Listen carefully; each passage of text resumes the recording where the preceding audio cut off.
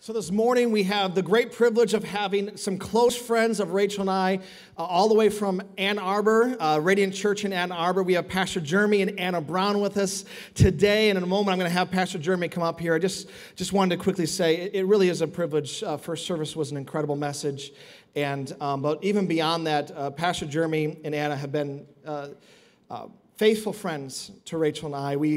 We spent several years together in Radiant Church Kalamazoo, working on staff in different departments, but just living life. And I will say this, he has far more stories about me that I do not want you to ever hear than I would prefer. And I've already told our sound guy that if he starts going anywhere near those stories, he's to mute the microphone. I would like to remind Pastor Jeremy that if you take me down, I will take you down. So, phenomenal time. He's such a funny guy, and even beyond that, their leadership has year over year have proven themselves as leaders, not just at a Radiant Church, but really the culture that they have created in the midst of an environment that really is not as passionately on fire for God as one would hope. They have created a center in the middle of it with their church that truly values and runs after the heart of God through prayer. They have prioritized it, and their church is a praying church. And we are too, but I really see them as being even many years down the road from where I want to go, and as an inspiration for us and how we one day can get there within the expression of our own church. And so I really look to them for their wisdom, for their encouragement, and just the things that they have done to get their church there. So I'm very thankful that they're with us today. We've had a great time since they've been up here. And so Radiant Church, can you give a big welcome to Pastor Jeremy Brown?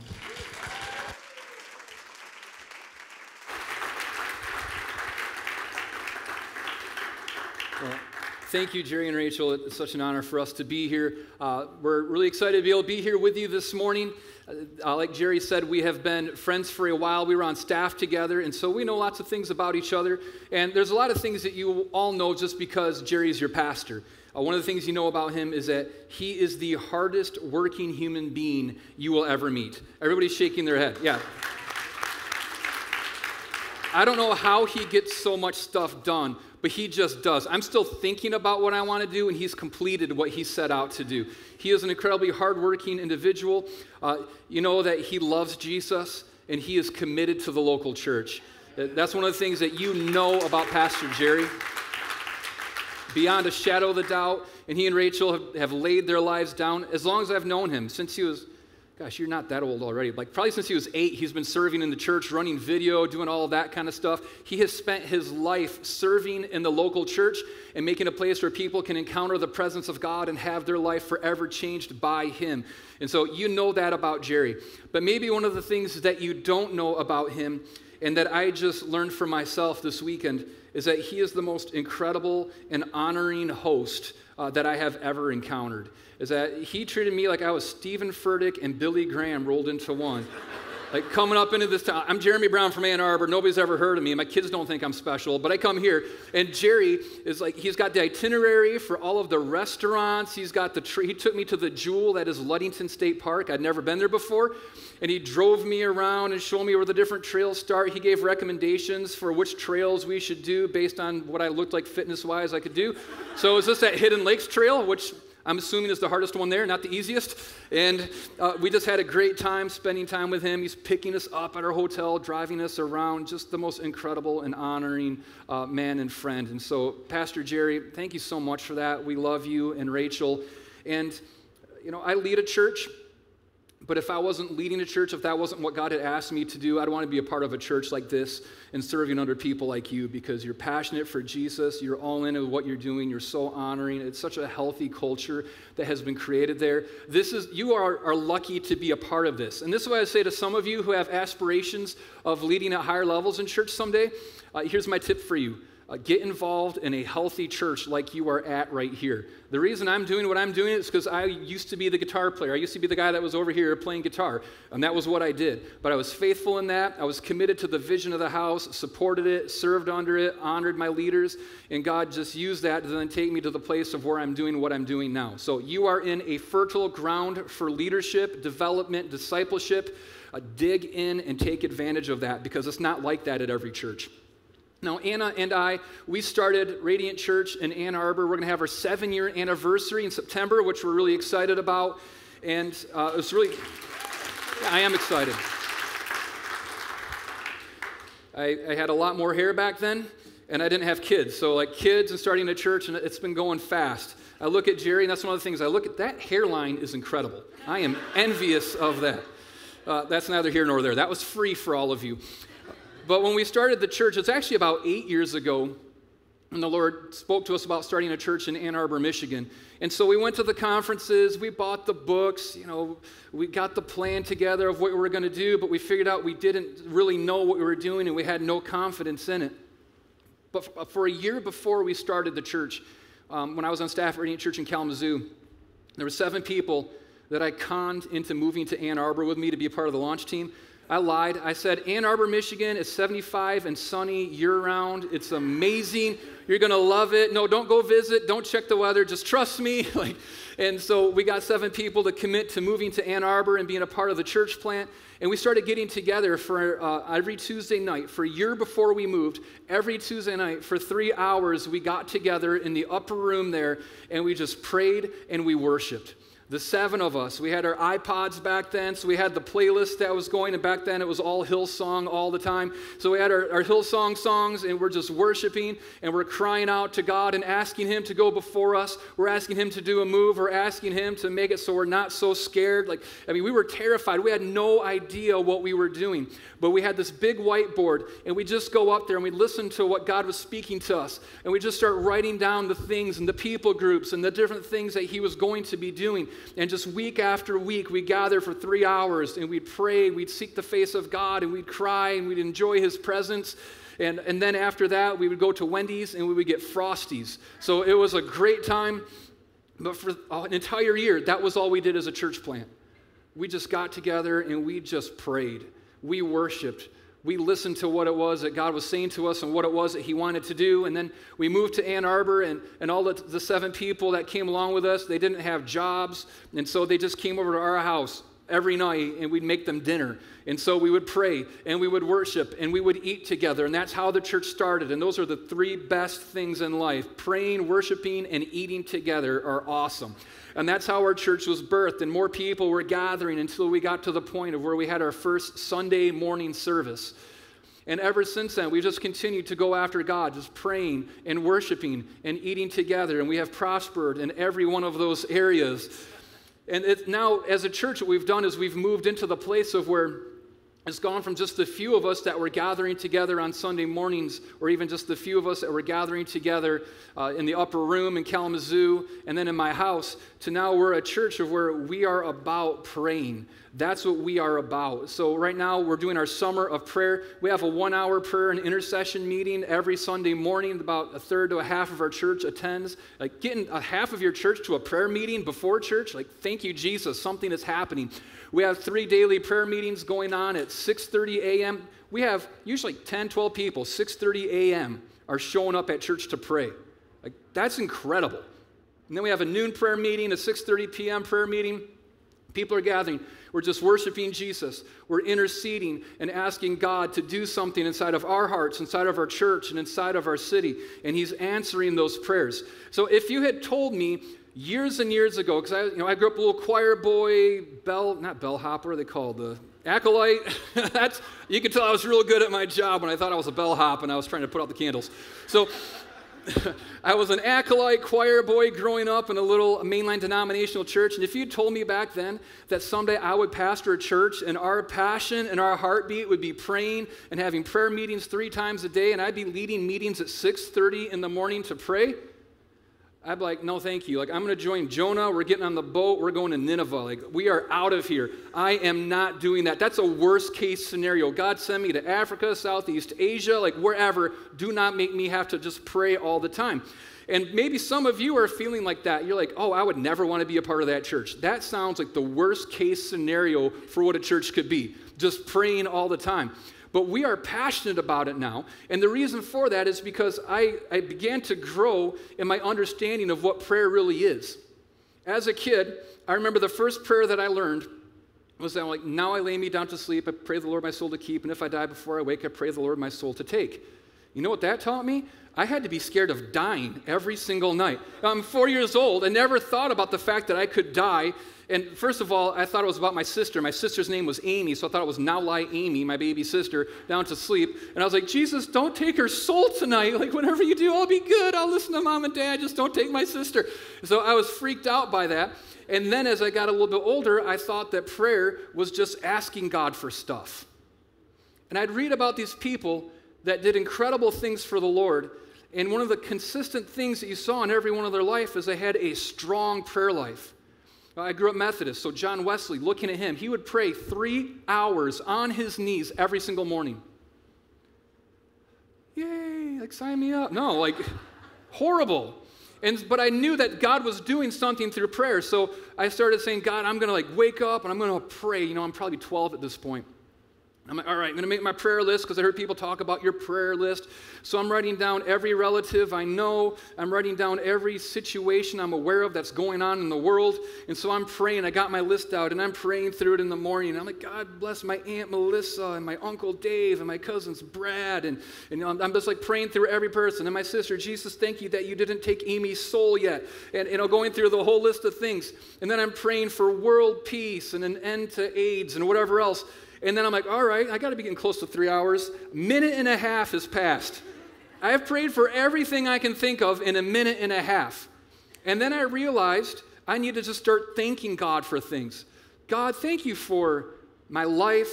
Thank you so much that you're good. God, thank you for 3 square meals a day. Thank you that the grass is green. Thank you for dolphins. Anything I can think of, just insincere gratitude, just trying to fill up time. And I never got anywhere close to probably a half hour in all of that. And I was like, prayer is lame. It's so boring, but it's a discipline. And like eating vegetables and running, you have to discipline yourself to do these things that are just really unenjoyable, and you trust that there's going to be some benefit to it. So that was my idea of prayer, and you can see why I didn't get very excited about prayer. Then the Lord did something inside of my heart. And I began to realize that I had been wrong about prayer my whole life. That the drudgery and the discipline that prayer had been for me was because I didn't understand what prayer was. See, prayer isn't asking God for things. Prayer isn't insincere gratitude trying to fill time. Prayer isn't rote memorization of ritualistic prayers that we're praying. That's not what prayer is. What God began to reveal to me was that prayer is really relating to Him. At the heart of what prayer is, it's us relating to God. I want you to understand this. You're familiar with the Genesis story. It says that God creates Adam and Eve. The world's perfect. They're perfect. It says that God comes and He walks with them in the cool of the evening. This is a part of their daily routine. How awesome is that? You're living in Eden. You're married, you've never had a fight with your spouse because you're both perfect. We can't even imagine that.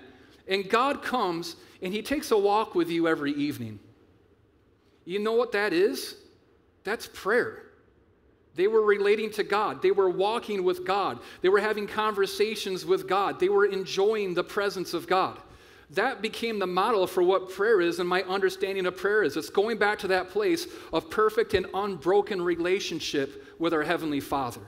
Now that's exciting to me.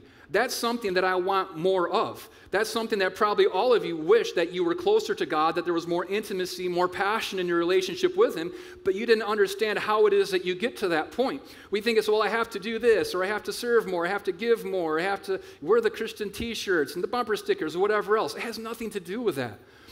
What's going to create intimacy in your relationship with God is that you're going to begin relating to Him. And that's what prayer is. So this is what we do when we pray, and this is what most of my prayer time is it's praise and adoration. When you were in here, if you were engaging in worship this morning, and you were going after it, and you were like singing from your heart, like, all hail King Jesus, or God, you're worthy of it all, what you were doing was you were praying. You were adoring Jesus. It says that when we enter into the temple, this model for what prayer and worship and relating to God looks like that we see through the temple, it says that we enter through the gates of thanksgiving and into His courts with praise. That the first way that we approach the presence of God is through adoring Him. It's like my relationship with my wife. If I wanted to relate to her, if I wanted to build relationship and intimacy with her, what I do is I adore her. I praise her. I celebrate her. The reason why we have a relationship isn't because I saw her, thought that she looked very attractive, and said, hey, my name's Jeremy, and here's a list of the things that I need. I need a wife that is loving and supportive, and I need some navel oranges from Costco. Like, that's not going to build relationship with her. She's like, creeper, get away. Like, don't ever talk to me again. What I do is I'm like, hey, baby, you're so beautiful. Bat my eyes. It works somehow. But I'm like, oh, you're incredible. Anna, I love you. My heart is for you. That's building a relationship with her. I'm adoring her. That's what built my relationship with her and convinced her to marry me. Like, thank you, Jesus. It's what continues to build my relationship. You take adoration and praise out of any relationship and just the list of here's what I need you to do for me, that relationship is going to tank. But in your marriage, even with your friendships or whatever, or your children or your parents, if you start adding adoration, praise, and celebration into that relationship and the way that you relate to them, I guess it's going to skyrocket. That builds love. That builds relationship and intimacy. So that's what we need to do with God. And let me tell you, there is no one who's more worthy of adoration. It is easy to love Jesus because he's only ever been good. He's only ever been faithful. He's never let us down. He's never wronged us. He gave his life for us. It's easy to adore Jesus. And so when I'm praying, probably 90% of my prayer time, and this is what I figured out, these people that are praying 3 hours, they're just spending a lot of time adoring, praising, and worshiping Jesus. So most of my prayer time is just celebrating who he is. What an incredible time we live in. I saw you guys have the Spotify list for all of the songs that you guys are going to be doing every Sunday. You want to start developing a prayer time and relating to Jesus? Cheat. Just take those songs. You don't need a band. You don't need Pastor Nate in your living room, serenading you with keys and leading you in worship. You got Spotify, you got YouTube, you got iTunes. Create playlists and then let other people lead you in worship, because it's not important who's on the stage. It's important who's on the throne. That's what leads us to adore and to worship. So you want to pray and relate to God? Adore him, celebrate him, worship him. And then the other thing I do a lot when I'm praying is, in relating to him, is I just enjoy his presence. Ann and I drove 38 hours or whatever it is to get from Ann Arbor to Ludington. And for part of that time, it was adoring her and celebrating her. Part of that time was talking about, how do we get the yogurt off of everything in our house, because our kids just get it everywhere. Those of you that are parents, you understand. But then part of it was just silence. But it was good, because my wife was there with me. I love just being with Anna. It is good to be with Anna, even when we're not saying anything to each other. The truth is, when we first started dating, I felt a lot of pressure to always be talking. And so I make little cue cards, little note cards, and we're talking on the phone so I wouldn't run out of material. Like stories from my childhood, clever observations, anecdotes, questions to ask her, because I felt like I got to be talking, I always got to be closing, make that deal. And what I discovered now is that the relationship has matured, and now we don't have to talk all the time. In fact, it's probably better that I don't talk all the time. It's easier for her to love me when I shut up. It's the same way for us with God. You don't always have to be talking. You can just enjoy his presence. His presence is everywhere all the time, but when you set your heart and your attention on him, there's a magnification of his presence that occurs. You can encounter the presence of God in a real and life-changing way every time you set your heart towards him. That's praying. Just enjoying the presence of God is a part of what prayer is. So do that. Take some moments to be quiet and just enjoy the fact that God is there. So I do, I make my playlist, I'm worshiping, I'm adoring him for, half hour, 45 minutes, sometimes an hour. The time just flies by. But then I have some time where just the music's going, but I'm just enjoying him. My heart and my attention is on him. He's the honored guest in the room. I'm hosting him. I'm aware of his presence. But I don't have to say anything. I can just enjoy him because the relationship has matured. Part of what I do when I pray is it's communicating what's on my heart. Sometimes there's just things that are going on in your life. You have questions, there's things you don't understand, situations and circumstances. And instead of internalizing it, it's good just to communicate that to God. Now, why? It's not that God needs to know what's on our heart because he already knows. It's for our benefit.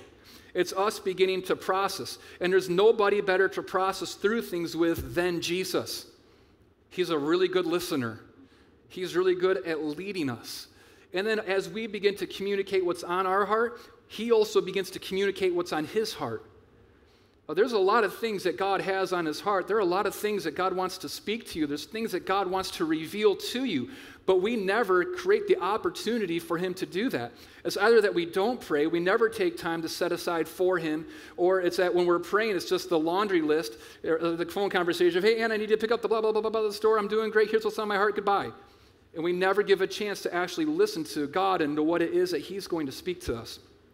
The most powerful and impactful moments in my life haven't been what some human said to me, and I've sat under some of the greatest teachers of the Bible in this world, some of the wisest people that you could ever meet. They've said great things that have been impactful, but the most powerful, life-changing things I've ever heard have come when I've been just listening to the voice of God, and he speaks to my heart. You know, God will speak to you. He wants to speak to you. You were designed to hear the voice of God. It's not that some people hear God and other people just can't. Jesus said, I am the shepherd, and my sheep recognize my voice. So if you are one of the sheep, that means that you've been adopted into the family of God. You're one of his people. It means that you were built and designed and have the ability to recognize the voice of God speaking to you.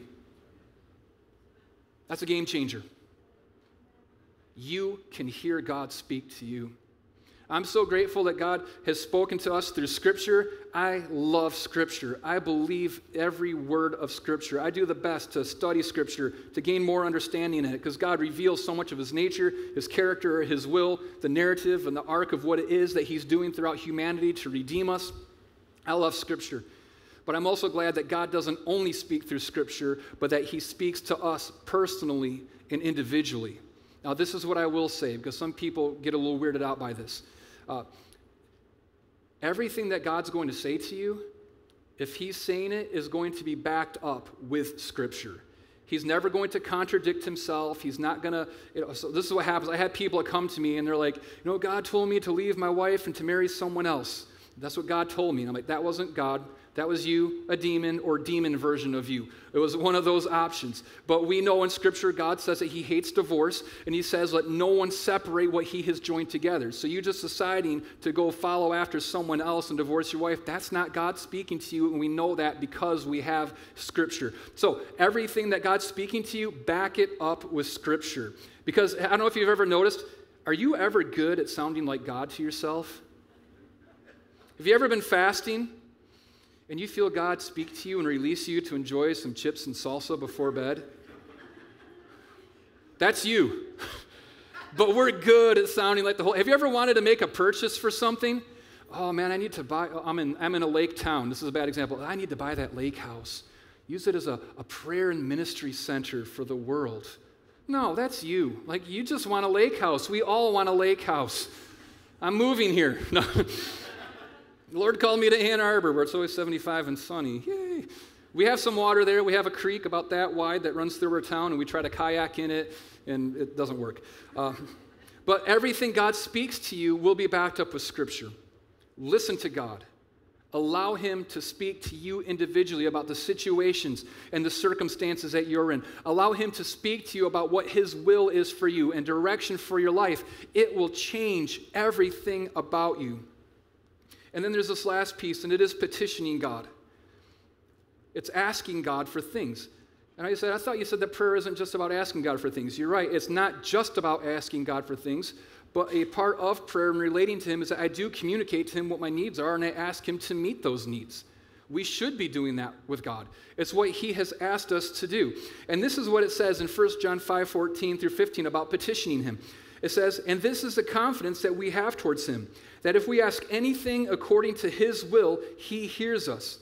And if we know that he hears us in whatever we ask, we know that we have the request that we have asked for. I want you to let that sink in. This is a life-changing word that Jesus himself is speaking to us.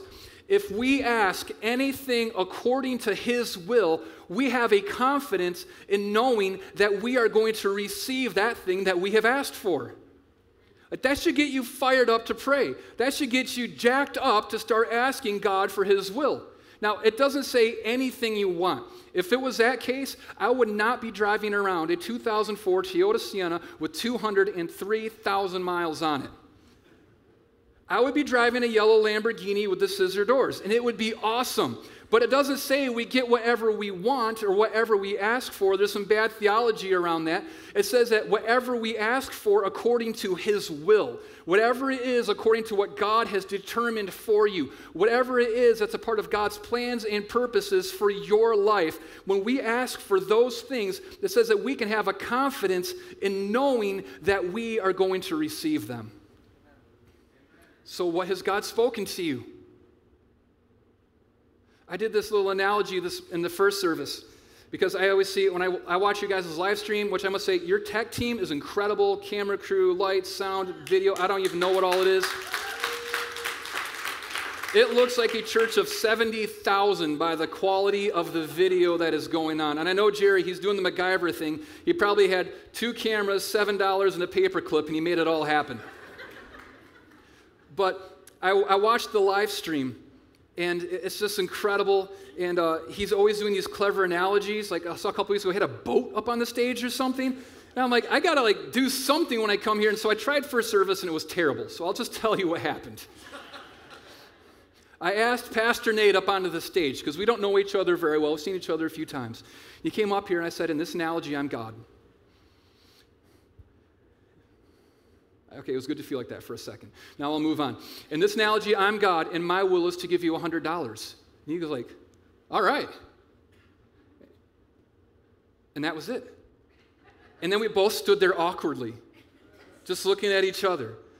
And then I let him go take a seat because it was so awkward. But what I was doing is this is how we treat God. God says, this is my will for you. I want to do this. I want to do this in your marriage. I want to do this in your children. This is the business idea that I want to give you. This is the ministry idea I've given you. This is whatever it might be that God has spoken to you. He says, this is my will for your life. And we're like, yeah, thank you. That's exciting. And then we just stand there awkwardly. And then time passes, and it gets more awkward. And sometimes it's days, weeks, months, years, and we just stand there. And what I was saying was that I told him, this is what I want to do for you, Nate, and he never even asked me for what it was that I said I wanted to do for him. Because this is human nature. It feels awkward for us to ask people for the things that they've even said they want to do for us. I said, I want to give you $100, and he doesn't even ask me for the $100. He just smiles and then looks awkward, like, what do I do? Why don't I have $100? Maybe he doesn't want to give me $100. Maybe I misheard him. Maybe he's just a jerk. Is he just trying to humiliate me in front of all my people? I don't like this guy. But that's how we naturally treat God. God speaks to you about what his will is for your life, and we just stand there, and we don't do anything. We don't ask for it. Or maybe we'll ask once or twice, and then God says no. And we're like, what? I thought you said you wanted to do this. Why are you saying no? Or God, okay, you said you want to do this. When are you going to do it? I'm not hearing you speak anymore. Like, God, what's going on? Why is this happening? Jesus speaks to us and gives us a clue of what's happening and the response that we are supposed to have when he reveals his will to us. He says this, in Luke 11, 5 through 10. Then Jesus said to them, suppose you have a friend, and you go to him at midnight and say, friend, lend me 3 loaves of bread. A friend of mine is on a journey, has come to me, and I have no food to offer him. And suppose the one inside answers, don't bother me. The door is already locked, and my children and I are in bed. I can't get up and give you anything. I tell you, even though he will not get up to give you the bread because of friendship, yet because of your shameless audacity. Like if you have your Bible open, I didn't even tell you what we were looking at, so my apologies on that. But that's a good thing to circle, highlight, underline. Because of your shameless audacity, he will surely get up and give you as much as you need. So I say to you, ask and it will be given to you. Seek and you will find it. Knock and the door will be open to you. For everyone who asks receives, to the one who seeks finds, and the one who knocks, the door will be opened. What Jesus is saying is that when it comes to his will and what it is that he's spoken to you about what he wants to do for you, through you, in you, all of those types of things, he says to never give up. He says that you need to approach him with shameless audacity and continue to ask him, God, you said that you were going to do this. So God, I'm asking you to do it. God, you said that this is what was going to happen. So God, I'm asking you to do that thing. God, time's passing, but I'm not giving up. I'm going to keep knocking on that door. I'm going to keep seeking after you. I'm going to keep asking for this thing. And it doesn't matter how many days, how many months, how many years might pass. I'm going to have shameless audacity in petitioning you for the things that you have said that you were going to do for me, in me, and through me. Jesus, I'm not giving up. Now, a lot of times we think this is awkward, like we shouldn't do that. But this is exactly what God wants us to do. God is commanding us to be shamelessly audacious in petitioning him for his will to be done. Now, Pastor Nate, he didn't, hound me for the $100 because we really don't know each other that well, and it'd be pretty weird. You know who will hound me until the day I die? My children. They will never stop petitioning me. I made a mistake 3 years ago. My son is 7, so he's 4 at the time. And he sees me using a chainsaw. And you can tell, I've done a lot of chainsawing. I look like that kind of guy. He's like, Dad, can I use the chainsaw? And I'm like, Eason, someday you will chainsaw. We will chainsaw together. I want you to be able to cut firewood, split wood with me, do all that kind of stuff. Someday you are going to do this. Can I do it today? No, you're 4. Can I do it tomorrow? No, you still won't be able to do it. When will I be able to do it? I honestly don't know when you'll be able to do it, when you're ready for it. So the next day, Dad, can I use the chainsaw today? No, you're 4 and 1 day now. You still cannot use the chainsaw. Continues. I'm not kidding you. It is a common, every time he sees me with a chainsaw, it's been 3 years. Dad, you said you were going to let me use the chainsaw. I want to use the chainsaw, Dad. And I don't get mad at him. I'm not like, oh gosh. I'm like, yes, someday you will use the chainsaw. But he hounds me. He's persistent. He will not give up until the day that he uses that chainsaw. That's how God wants you to be. God says, this is what I want for you. The problem is he doesn't give us the timeline. He just says, keep asking me. Now, why don't I let my son use the chainsaw now? Because I am a responsible father. I know that if he used the chainsaw now, he would kill me, himself, his sisters, any neighbors that we might have nearby us. Me giving him that blessing would be a blessing later in life, would actually be destructive to him now. So I, in my wisdom, don't allow him to use that now. But he keeps asking me because he knows what my will is for him. And when the time is right, and I don't know when that time is going to be, he will use a chainsaw. There is a time for God's will in your life. It even says of Jesus, when God, going back to Genesis 3, God says, you guys ruined everything, you sinned, all of that stuff, I got to kick you out of the garden, but here's the promise, is that someday a Redeemer is going to come who's going to trample the works of the enemy and is going to redeem you. You know how much time passed between when God said that was his will for humanity and when Jesus rose from the grave? That was a long time. But you know what it says about the timing? It says at just the right time, when we were still lost in our trespasses, Jesus died for us. When did Jesus do it? At just the right time. We don't know the timeline for God's will in our life, unless he's spoken that to you, in which case you should be up here preaching instead of me, because I don't get those kinds of words. But you know what it is that he's spoken to you. Will you be shamelessly audacious in seeking after God for it? Because the only thing that will keep you from the fullness of everything that God's spoken is your own faithfulness. God's always faithful. But too many times we become faithless and we give up on asking God and petitioning God for the things that he's spoken, the will that he's revealed to us. I love the story of Elijah. This is the real world example of it. This isn't just teaching. This is someone who lived it out. Elijah's living in a cave for 3 years. There's drought in the land. After 3 years, God tells him, I'm about to bring rain. Go and tell the king. So he goes and tells the king, who, by the way, hates him and wants to kill him, that good news, God's going to bring rain. And then he goes and he prays, God, send the rain. You know what happens? First of all, it wasn't Elijah's idea. Elijah was like, you know what, this seems like a good time to stop the drought. I'm going to start praying for that. It's God says, I'm going to send rain. You go and tell the king. So he's obedient. He's faithful. All right, I'm going to go tell the king, and I believe that God's going to send the rain. So God, send the rain. He prays. Nothing. Sends a servant. Well, maybe it's just over there. Servant, go look for rain clouds. Servant comes back. No rain. Well, that's strange. The whole nation of Israel is gathered there watching him. The entire nation, and also the king that hates him and wants to kill him. It's going to rain. Prays for rain. No rain. All right, I'm going to pray again. God, send the rain. Second time, same thing. Servant comes back, no rain. At this point, I'm saying, all right, we're going to pray one more time. Everybody, every eye closed, every head bowed, and then I'm like, whoop, like I'm out of there. Like nobody's going to see me again. 30 times, 4 times, 5 times, 6 times. God, you said that you were going to send rain, so God, send the rain. It wasn't my idea. This was your will, God. You commanded me to do this. I'm going to be faithful. I'm going to keep petitioning you. I'm going to keep going after you. Shameless audacity. It is shameless audacity when everybody in the entire nation is watching you pray for rain because you said God said it was going to rain. That took a lot of courage. It took a lot of boldness to keep going after it, to keep believing. 7th time he prays for rain. It says, rain cloud the size of a man's hand shows up. Not even impressive. If I'd seen that, I would have prayed again. But he's able to see by faith that this is the answer to what it was that God had said. He says, get ready, the storm is coming, let's get out of here. And then the rain cloud grows and it storms, all that. God answers his prayer. He's faithful.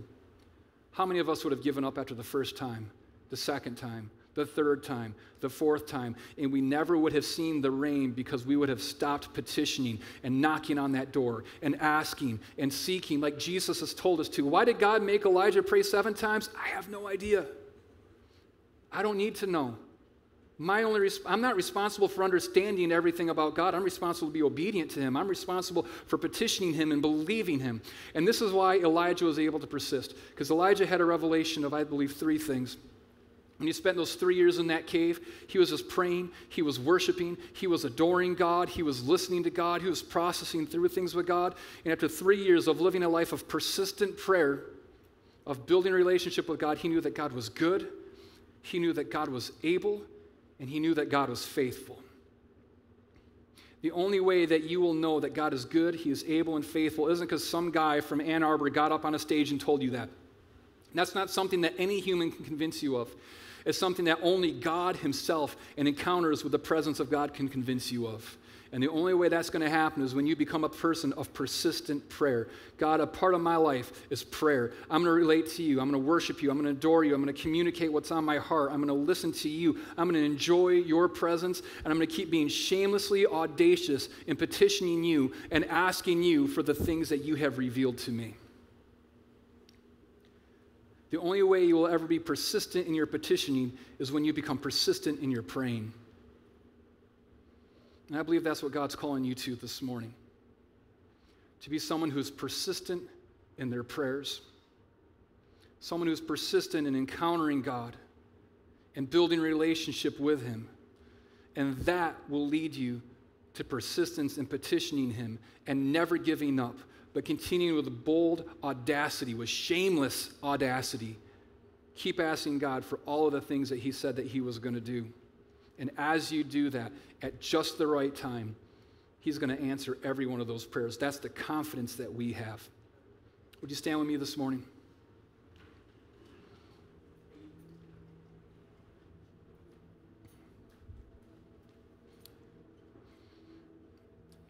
This morning, what you need to know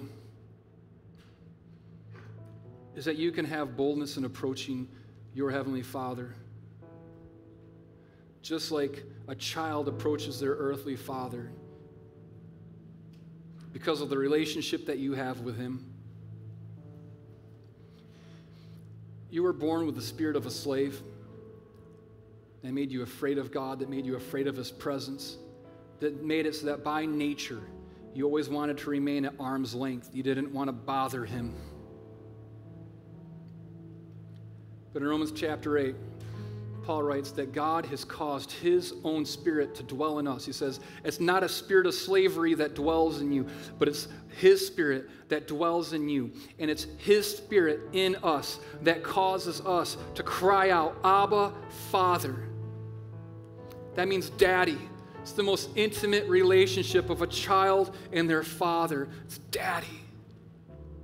It's not that you cause yourself to enter into this kind of relationship. It's the Spirit of God in you that causes you to be transformed and to begin to understand this relationship that you have with God, that he is your daddy. And that's the way that he relates to you. And now because of that, with boldness, you can approach the throne of grace. And he wants you to come. Daddy, you said you were going to do this. Daddy, is today the day. Daddy, will you do it now?